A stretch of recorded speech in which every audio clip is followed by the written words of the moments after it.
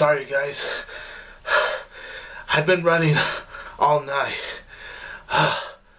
Whew.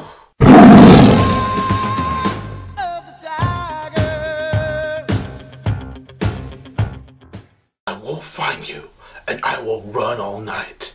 Okay, yeah, that was not a very good way to start, but hello everyone, this is 22 Tiger Dude here. I am here to review Run All Night. Run All Night is from the same director that gave you Unknown, Orphan, and Non-Stop. And the film itself does star Liam Neeson, Joel Kinnaman, Genesis Rodriguez, Ed Harris, and Common.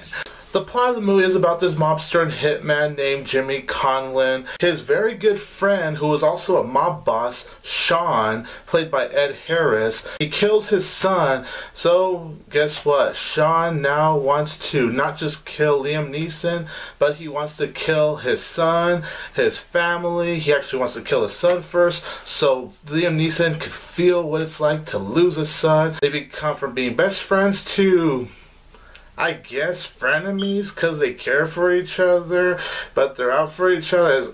I don't know. So going into Run All Night, I'm not gonna lie, I actually was looking forward to this movie. The trailer really sold me. I did want to watch this movie because it was from the same director of Non-Stop. Non-Stop is really the only movie I like from this director. Unknown was okay. So with Run All Night, all I wanted was a very fun, awesome action flick, and it's fun, I'll say that, but the movie itself, it's kind of underwhelming. But you know what, I'm not going to deny, Run All Night at least entertains. But that's really all the movie is, to me at least. To start off with my positives, Liam Neeson and Ed Harris, they're both great together. They have very good chemistry, very interesting back and forth. Ed Harris was an interesting character, and the interesting thing about Liam Neeson is how he smokes, he does drugs, so he's in a very harsh life. That was cool to see Liam Neeson play that kind of character. And of course, with Liam Neeson, you're gonna expect some ass kicking from this dude, right? Well, yes you do. Liam Neeson, to no surprise, is still badass because he's always awesome in these action movies. The action scenes in the movie are definitely very well filmed. There's an action scene where Liam Neeson is in the car trying to save Joel Kinnaman, and then there's another action scene between Liam Neeson and Common where they're actually carrying wood on fire. They're fighting with wood on fire. Think about how intense and awesome that just sounds. Speaking of Common, he was really enjoyable here. It's just so cool to see Common become a badass, and I thought he was one of the best parts, right next to Ed Harris and Liam Neeson. The movie is very well shot. It is suspenseful at times. It is a very well directed movie, and I do think the ending to Run All Night has a nice touch of heart to it. I did think how the movie ended was really nice. So the first problem that this movie suffered from was attempting at humor. Now, the humor isn't anything too far-fetched. It's actually quick and very simple, but I was just sitting at my advanced screening for this movie going, okay.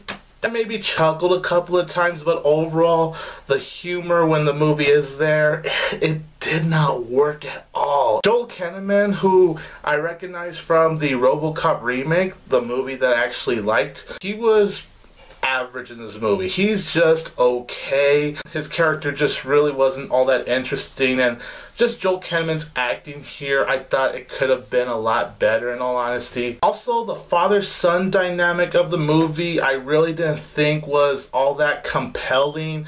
It didn't really create much of an impact for the movie.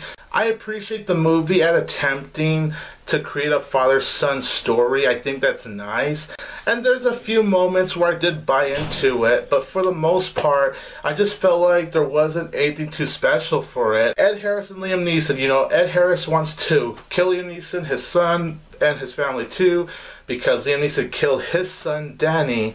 But the thing is that Ed Harris cares so much about Liam Neeson. You see that they still both care about each other. And Ed Harris's character he really looks like he didn't want to do it. Like, he actually still cares for Liam Neeson. And there's even a few times where Liam Neeson says, last chance, Sean, last chance to let this all slide. Liam Neeson gave Ed Harris a chance, but Ed Harris, despite him still looking like he cared for Liam Neeson, he still goes for it.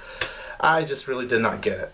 It has an okay storyline, but it does feel a little bumpy with the writing. Finale, I won't deny that it was suspenseful, it was gritty, and I was at the edge of my seat just a little bit.